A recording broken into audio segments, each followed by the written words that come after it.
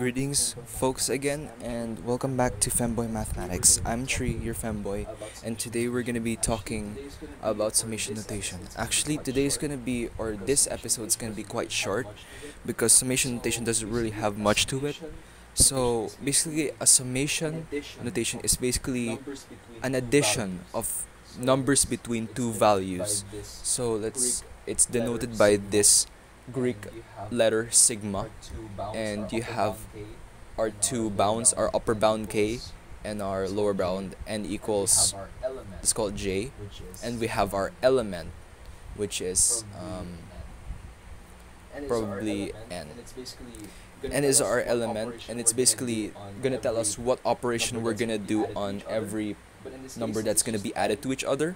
But in this case, since it's just n, we're just going to be adding the numbers themselves. But if it's something like n squared, we're going to be squaring the numbers and then adding them. Now there's another version of summation, and that is product, which is denoted by a big letter pi.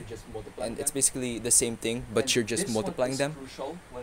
And this one is crucial when coming to understand factorials, which I'll be discussing in the future, in a future episode.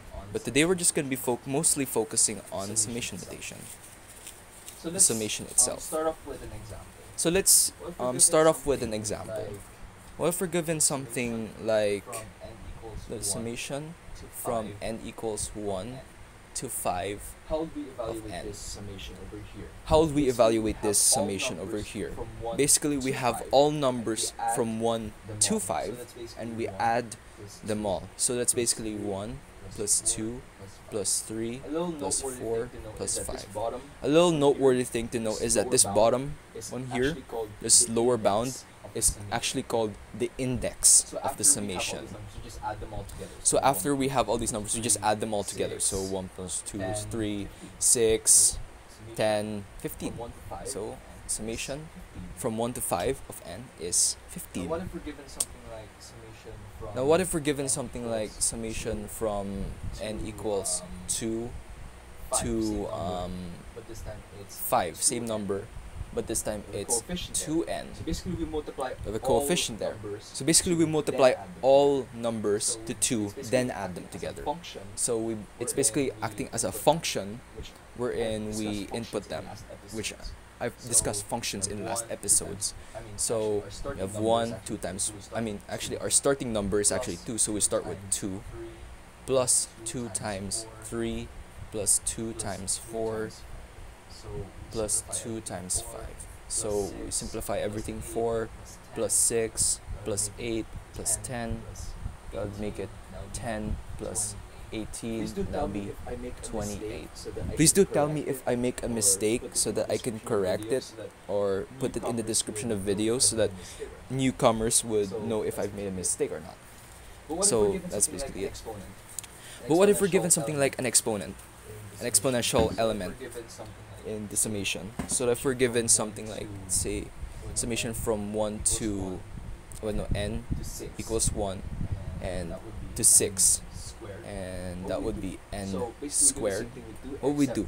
So basically we do the same thing with 2, except we square the terms and add them all together. So that's 1 squared plus 2 squared plus 3 squared plus 4 squared plus 5 squared plus 6 squared.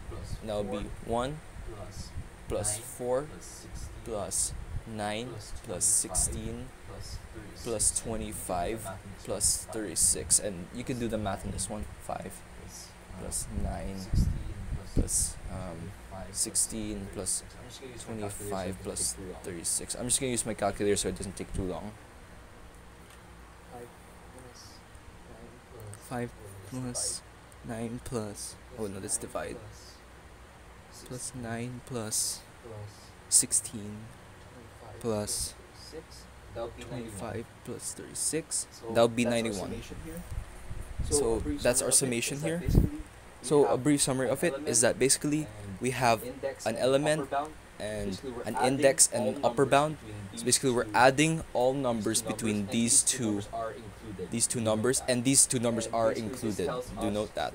And basically this tells us, this element tells us what we're gonna do with each term. If it's just n, or a certain variable or a certain letter representing the terms of that summation, then that's probably just, you're just gonna be adding them. But if you're given something like, for example, infinity, but we're not really going to be solving this one. 2 infinity, 2n squared. Basically, we multiply each term by 2 and then square it. So that's basically it for summation notation. And so I'll see you guys on the next video. Ooh woo!